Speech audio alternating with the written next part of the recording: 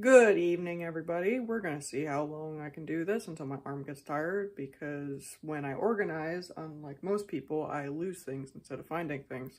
So today I'm going to talk about the one thing that I actually have enough experience in to no longer be considered a junior, and that is being a QA analyst. It is also the thing that I have no interest in getting a job in as again. And we're going to talk about why. So, backstory, it's a long story how I got into those QA positions, but basically what I've done is my first QA position was as a contractor at Quantum Health through Manifest Solutions. I was a mobile QA. And I say that tentatively because the manager couldn't figure out, or she couldn't decide what she wanted me to do. My role would literally change like every couple of weeks. And unfortunately, Manifest Solutions, being the nepotistic piece of shit company it was, basically just completely let her have her way because she was friends with the CTO. Once I finally got out of that hellhole, my next QA role was at Improving. Improving is actually the one consulting company I would probably go back to, but that team and client was not cool. And then the third one was a completely 1099. It was one of those weird where they treat you like an employee, but you're 1099. But I was paid extremely well. You know, as where the other ones were about like literally like what a livable income would be considered. For that one, I was paid $65 an hour. Now, granted, I had to cover my own benefits and all that, but that's still a lot of money, even having to take all that into account. Funny thing about being a QA, and probably why I was put into it, is because it's generally understood, right, wrong, or indifferent, that you can just throw anyone into a junior QA analyst role in a way that they don't often do with junior developers. And then, so that gets into the first reason, which is that you have to deal with the constant stereotype that QA analysts are very non-technical and cannot handle any technical details. Now, for the purposes of this video, I realize that there are QA automation engineers. For the purposes of this video, I'm going to be talking mostly about being a QA analyst. There are some aspects or points in this video that could apply to a QA automation engineer, but most of the time, QA automation engineers are recognized as developers, so a lot of it doesn't apply. So I'm talking about analysts. So yeah, you're perceived as not being able to handle any technical detail, and it's tempting to just say, well, just grow a thicker skin and, you know, show them who's boss. Yeah, I grew up with a narcissistic dad. Like, my skin's as thick as the wall of China, or as a GOP member skull. Like, you don't need to tell me that. But in addition to potentially being very offensive, it is also incredibly inefficient to have everyone around you treat you like you can't handle anything below any other language other than the English language, and sometimes not even a good grasp on that. Conversations take a lot longer when you have to constantly prove and show that you can handle technical details, to ask technical questions, to even get the space to be allowed to ask technical questions, and then to get them answered, and then to have to keep asking questions because they keep giving you answers that don't go into the details because, again, they think you can't handle them. It's just, it's very death by a thousand paper cuts. It's one of those things that sounds really petty, but if you've ever been in that situation, then you know what I'm talking about.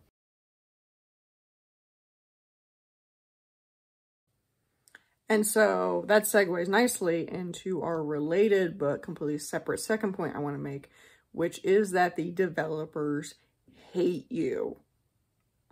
Now, this is commonly understood to the point that it's actually quite a meme in the QA community, but essentially your job is to try your best to work with a group that has a vested interest in not working with you, if that makes sense. Now, there's a lot of debate of varying degrees of maturity as to how much of the onus is on the QA to be emotionally intelligent and how much is on the developers to be receptive to criticism.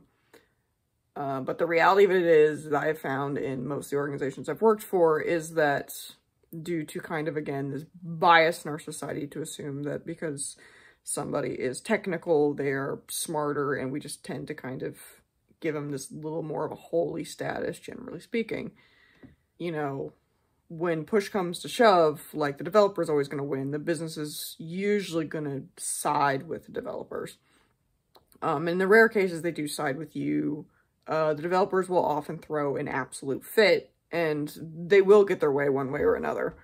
Not to mention, too, a lot of companies are more likely to hire QA as contractors than devs. Don't quote me on that, but that's generally been my experiences. And when you are contract, you just have way less leverage. Like, again, contract against a salaried employee. And the worst part about it is that this doesn't even necessarily have to be the case. I have actually been on some teams and have worked with some cool devs that view me as not somebody there to make their life suck and point out that their poor baby is ugly, but as someone to save their fucking ass from embarrassment and chastising from the management. But unfortunately, developers are not known for their humility and their ability to take criticism. And again, in our society, if someone's very technical, they can get away with a lot of shit. So it's a new day, new hairstyle of me trying to put off washing my hair as long as possible. So the next reason we're going to get into, I don't know what number it is in this list, I'll figure it out later in editing, is that QA, and I alluded to it in an earlier part, is that QA are much more likely to be hired as contractors. And if you know anything about contracting in the United States, it is basically, as one former agile manager I worked with put it, it's basically meat processing. The process is so detached from any actual output, and it becomes more about, okay, I got as many people into a position as I did, so I get paid well. For my viewers that are not in the United States, there's also way less protections for contractors than there are for full-time employed, or FTE, as you often hear. It was not unusual at all for me to just literally have my permissions for my accounts needed to work turned off overnight, and literally come in the morning and they'd be like, you don't have a job. That sounds barbaric, but that is just the reality of being a contractor in America. Even when they are not contractors, overall, I've just seen QA just dealt with much more flippantly. In one of my last technical writer roles, I worked with a QA who was basically set up to fail as much as possible so that they could justify firing him. And what wound up happening is another department basically just took him. But they were just ready to completely fire him. His manager literally just ghosted him and faced no repercussions. Which sort of gets into my next reason.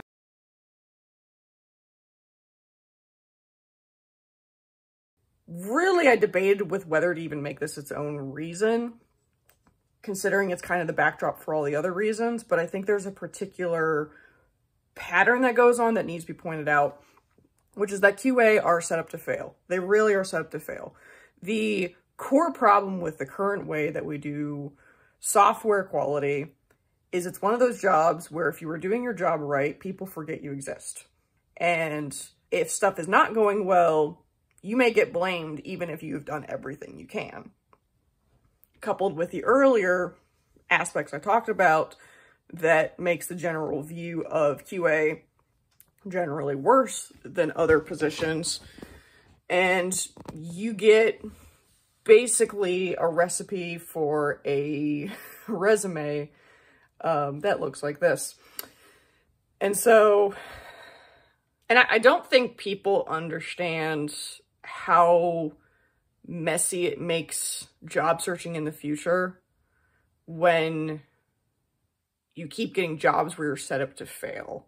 And I know that's not the thing you're supposed to do, is to be like, well, I need to improve and, you know, I need to figure out how I could improve and not blame everyone else around me. Yeah, there's a lot of value in that, but at some point you need to call bullshit.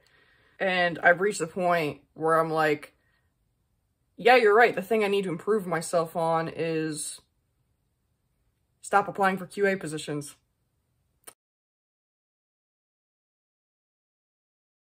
But we're going to get into the final reason that really made me say, you know what? I'm done. I'm fucking done. I can't do this anymore. I'm not even applying for those positions anymore. Because here's the thing.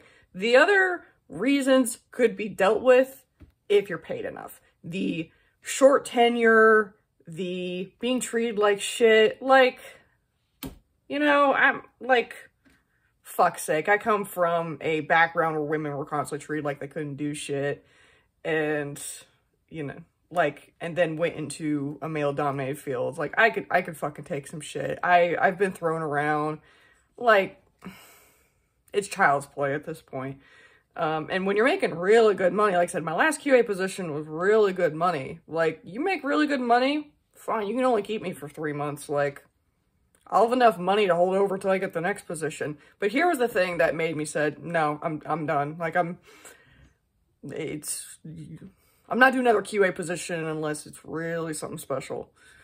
And that was the fact, was that I kept getting shoved back into that little fucking box of just go and pass those JIRA cards. Get that JIRA card passed. Get that JIRA card passed. How many JIRA cards have you passed today? Pass those JIRA cards. Pass those JIRA cards. That was the thing that made me say, I'm done. I am done. I'm done. You can't pay me enough. Because during the times that I was a QA, I would actually get very depressed because a big core tenet of my personality is constant learning and constant development. And I wasn't be able to do that on the job, despite the fact they would often tell me in the interview process that I would have chances for learning and growth. And I had a few QA managers that tried to do that, but their own hands were bound sometimes. And I, after work, wouldn't really have the bandwidth to consider learning. I did my best, but it felt like the vast majority of my life was basically just churning JIRA cards. And I would get very depressed, like really depressed. Like that 65 an hour doesn't really matter anymore, depressed. And so that's why I'm not a QA anymore. Have you been a former QA? Do you want to share your experiences? Are you still QA and you like being a QA? Like, am I just completely fucking off base? Is it different maybe if you're not in the United States or in the Midwest? I don't know. Let's keep the conversation going. Just in time to finish this as the heating turns on.